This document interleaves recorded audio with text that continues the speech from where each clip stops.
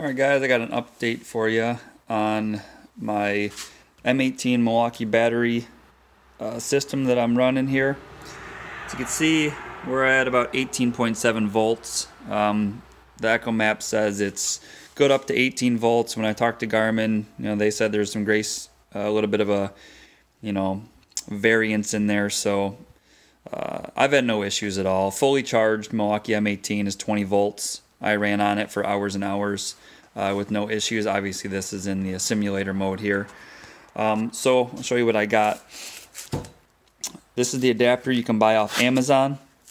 And what I did here is I have these are heat shrink, I don't know if you can see them, heat shrink solder.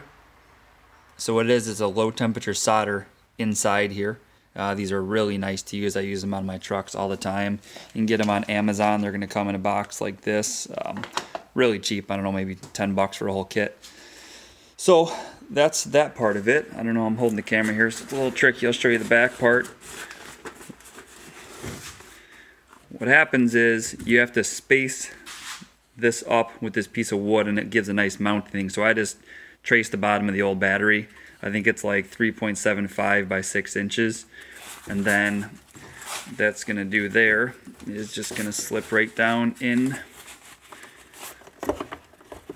to that spot. I don't know if you can see it or not. I put a couple pieces of foam on the bottom of it. That's just some old insulation for putting down like laminate flooring. I stapled it to the bottom because this is 3/4. Really the inset for this is 1 inch. So I just cut the board so it fits really snug.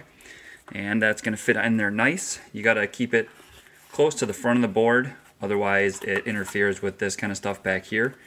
And that'll stay in there nice. What I did was I took and I wired into the charging port here, and I left these battery connections here in case I wanted to put a lithium ion in there or something else, keep a backup of some other kind of battery. I can easily plug that in. Not to mention on my boat, by my trolling motor here, I wired in a separate one for 12 volts. That way when I'm on the boat with it, I can just plop the unit down there and still work it fine. So I can show you here.